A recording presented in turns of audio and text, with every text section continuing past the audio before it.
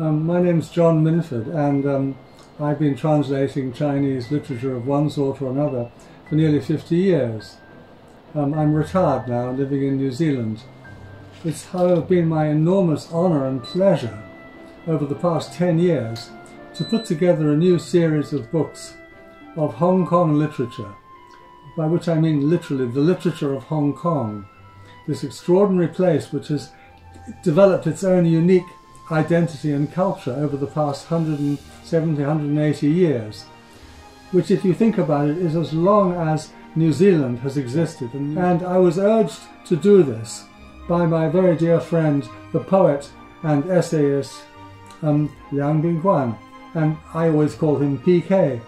And he is really the moving spirit behind this whole project.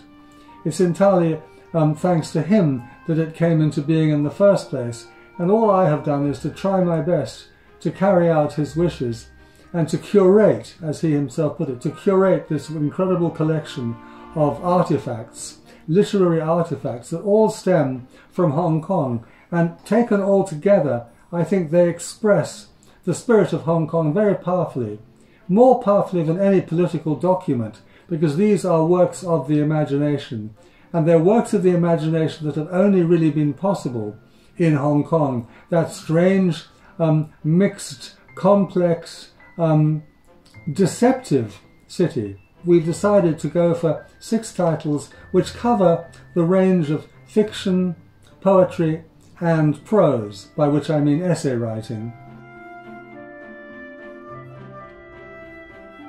This first book, The Drunkard, the novel by Liu Yichang, is really the landmark work. It is in some senses the Hong Kong novel. It captures the world of Hong Kong in the 1960s, the world of Susie Wong, if you like, for foreigners, and it puts it into the most extraordinary stream of consciousness, autobiographical novel of the decline of a very idealistic but terribly tormented intellectual figure in the world of Hong Kong in the early 1960s. I find it a very moving and very revealing novel about the life of a writer in a capitalistic society, and in a society like Hong Kong, which is half Chinese and half Western, especially in the 60s, more so perhaps than now. That novel in the series kind of raises the flag, if you like, of the Hong Kong identity in literature.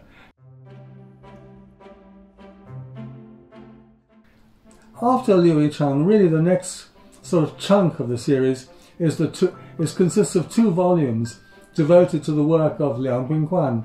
I think he deserves 2 volumes simply because he's the person who really fought for Chinese literature for many, many years. In fact, until his dying day, he was still hoping great things for Hong Kong as a literary scene. He manages to be both very, very serious, very probing, very intellectually demanding in some of his poetry, and then very light, very everyday, very charming in the great bulk of his poetry. As one of the critics said, it's like sitting in the back of a taxi and hearing someone in the front seat talking to the driver. The other book by Liang Bingguan in this series is a collection of 2 stories, and the first story, Simon and the Dragon, talks about the relationship between a dragon keeper and an actual dragon. And in this story, the dragon is a symbol, if you like, of the creative spirit of the Chinese people. And the whole story is a kind of exploration of what Liang Bingguan himself calls the absurdity of Hong Kong. But I think it's also an exploration of the larger absurdity of the Chinese state.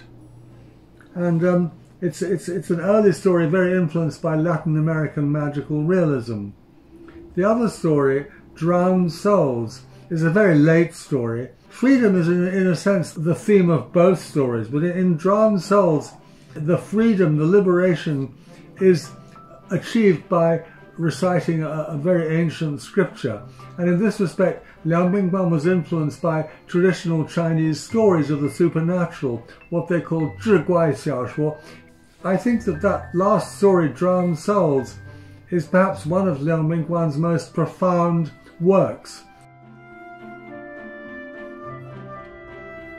The fourth book in the series is a delightful contrast, and deliberately chosen because it's very whimsical, it's very charming, one might almost say it's very cute. It's a delightfully whimsical book about teddy bears, written by Xi Xi, Hong Kong's leading woman writer, in which she combines her skills as a maker of teddy bears and as a maker of costumes with her imaginative reconstruction of key figures in Chinese history, writers, generals, politicians and statesmen.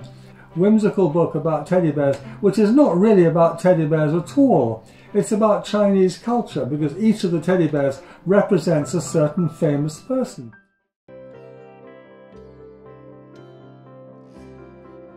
The last two books that I want to talk about, one of them is an extraordinary autobiographical memoir by the distinguished scholar Leo Li and his wife Esther Li, who herself is a very gifted writer and painter.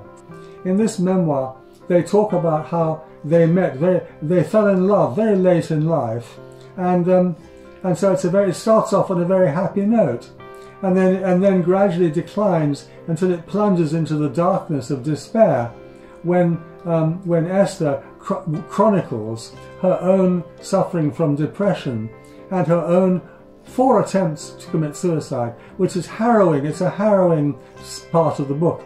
But what's so extraordinary about it is that because it bears the heart so unreservedly, it also provides courage and hope to the reader.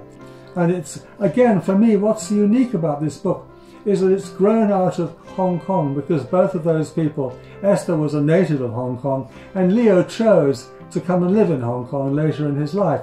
And they both are very much identifying with Hong Kong as a place. And they managed to bring together all these strong influences from both China and the West, and break the rules in a sense by writing a memoir which is very deeply moving, I find, very sincere, very well written. Finally, the 6th title in the series is an anthology of essays from Hong Kong, which I edited myself and which I've called The Best China. The Best China is an expression used in English in rather old-fashioned circles to describe the very best cups and saucers and plates which you keep for special occasions. But I've kind of redefined it to mean things that represent the best in China, the best in Chinese society, the most wonderful traditions in Chinese literature, for example. Now, in this case, I've called this book The Best China because it is a very wide-ranging anthology of essays from Hong Kong, from more or less the very beginning, from 1840, right up until this year. And what I hope this book shows is the incredible versatility, the incredible variety of the Hong Kong literary figure. We've included even some English-speaking old members of Hong Kong society from the late 19th century, because they too were part of Hong Kong. And that's where this project has been so lucky to have been able to attract, not just for this book, for all of them, an incredible range of talented translators, editors, and young scholars from all over the world, from the United States of America, Canada, Australia, New Zealand, and of course from Hong Kong.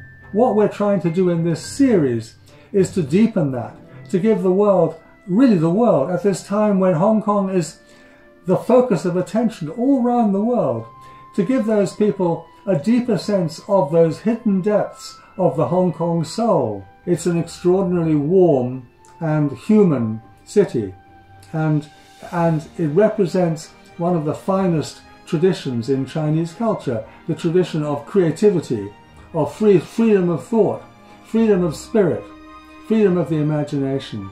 These are what are the characteristics of Hong Kong literature.